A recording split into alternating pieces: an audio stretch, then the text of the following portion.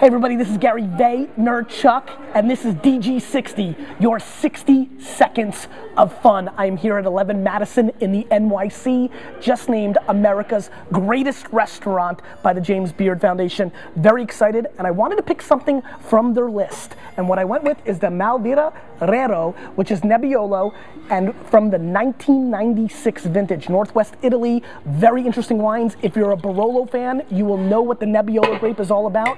Let's give it a little sniffy sniff. Classic cherry, a little topsoil, a little hint of tobacco on the nose as well. 96, a little age makes the wine a little more refined. Let's give it a whirl. Complex, delicate, would perfectly match with risotto. I think this wine lasts another 3 to 5 years, and it's delicious.